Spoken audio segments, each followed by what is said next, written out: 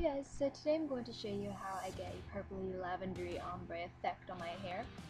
Now first what you want to do is start off with your dye. I'm using Enrage Purple Plum and some hair conditioner.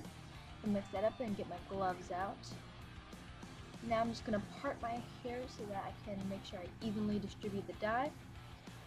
First, starting on this side, I want to completely saturate my hair. Make sure it's even and make sure it's at the proper amount of hair. I don't want it to be too high past my ears or anything, so I'm just going to go about under my ears or so.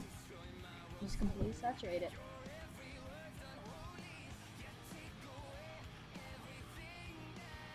Once I'm done with that side, I'm going to move on to the other side, and I want to try and make it even as possible and as saturated as possible, because making it even is actually really hard. You want to make sure that there are also no lines, but kind of have it natural looking, even though it's purple.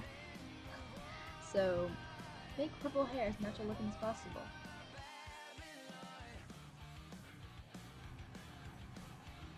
Now I just checked the back to make sure that it was even, and I fixed any parts that were a little off, maybe a little too low or something. And again, try and get rid of any straight lines, make it look as natural as possible, and completely saturated because you want your hair soaked in dye.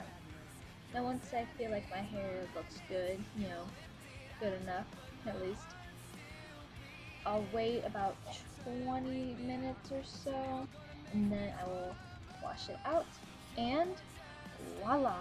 It is magically straightened and dry and styled and all that good stuff. And yeah, my hair is a little dead, but to be honest, I like it because the color isn't too vibrant and it's not too light at the same time.